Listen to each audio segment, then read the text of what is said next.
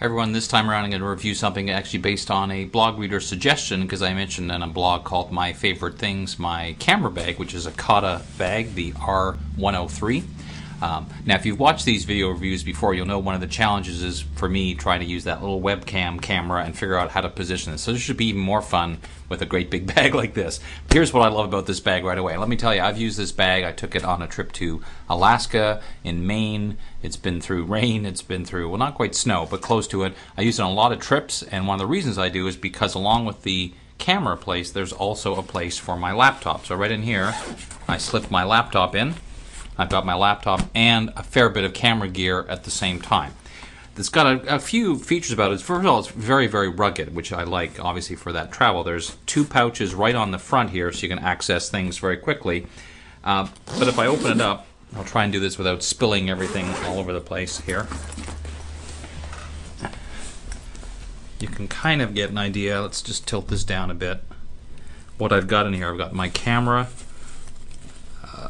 extra lens, my Expo disc, SB800, Gorilla Pod, quite a bit of stuff, Pocket Wizard, battery charger, and then up here on this part here is also storage, so you can actually zip up here and get up inside and put things in here, plus there's a little pocket in here as well.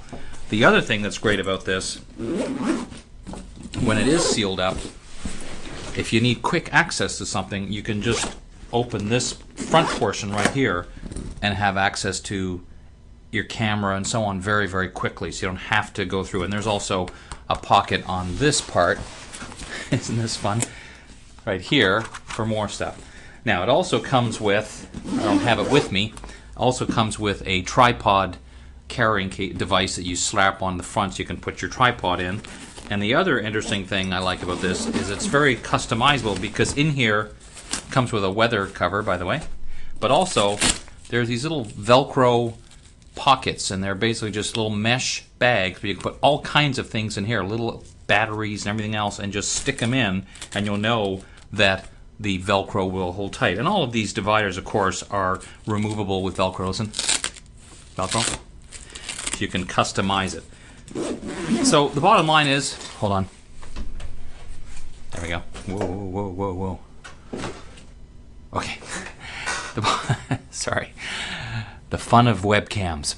The bottom line with this bag is it wasn't the least expensive in the world, but for me, I needed the laptop capability. I take it on almost all my seminar trips so that I can use carry-on. I use this and a small suitcase for my clothes, and I'm good to go. I can put a lot of stuff in there, including some fairly big lenses. It's been very durable. My only minor complaint is it'd be nice if there were a couple of more zippable pockets for things, but really that's just a minor complaint, because overall I've had nothing but success with it. I really enjoy it. I've actually got one for my daughter as well, and probably be on my shopping list for my son now that he's into photography as well.